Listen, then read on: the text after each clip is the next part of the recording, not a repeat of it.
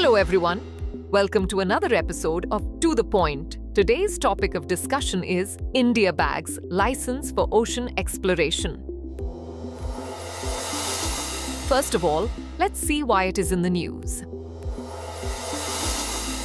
India has secured an exploration contract from the International Seabed Authority for polymetallic sulfur nodules in the Carlsberg Ridge, located in the northwest Indian Ocean.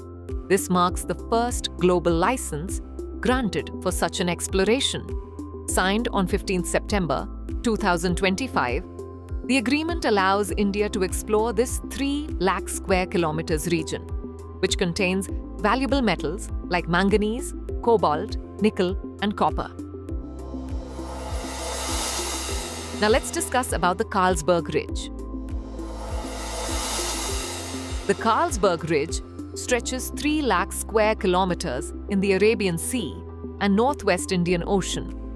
It forms the boundary between the Indian and Arabian tectonic plates and extends from Rodriguez Island to the Owen Fracture Zone. This ridge is a hotspot for polymetallic sulfur nodules, which are rich in critical minerals vital for industries such as battery manufacturing.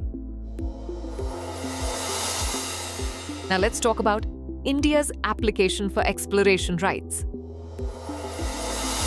India applied for exploration rights in January 2024 for 2 regions, Carlsberg Ridge and the Afanasi-Nikitin Seamount.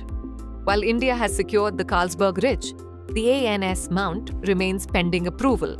The ANS is claimed by Sri Lanka for exploration rights. Countries must seek permission from the ISA to explore areas in the high seas, regions beyond any nation's territorial boundaries. Now let's discuss about strategic importance of ocean exploration. While deep ocean exploration for minerals is controversial due to environmental concerns, countries pursue such rights for strategic reasons. These minerals, although expensive to extract, are becoming increasingly important due to the growing demand for materials like cobalt and nickel, essential for technologies such as electric batteries. Exploratory rights often act as a tool to block other nations from claiming the same areas, adding a layer of geopolitical competition to these ventures. Now lastly, moving on to the International Seabed Authority. The International Seabed Authority is an autonomous international organization established under the United Nations Convention on the Law of the Sea in 1982 and the 1994 Agreement. It is responsible for organizing and controlling mineral resource activities in the deep seabed for the benefit of all humankind, ensuring the protection of the marine environment. ISA, headquartered in Kingston, Jamaica, became fully operational as an autonomous international organization in 1996. Membership includes all 170 states parties to United Nations Convention on the Law of the Sea, including 169 member states and the European Union.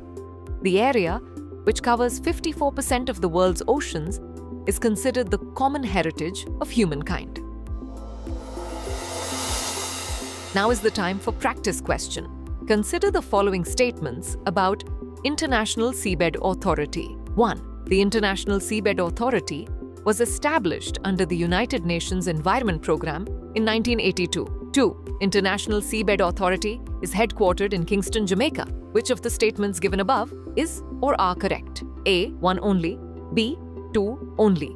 C. Both 1 and 2. D. Neither 1 nor 2. Send the answer of this question in the comment section. Thanks for watching. For more informative content, like, share, and subscribe. And do not forget to press the bell icon to get the notifications.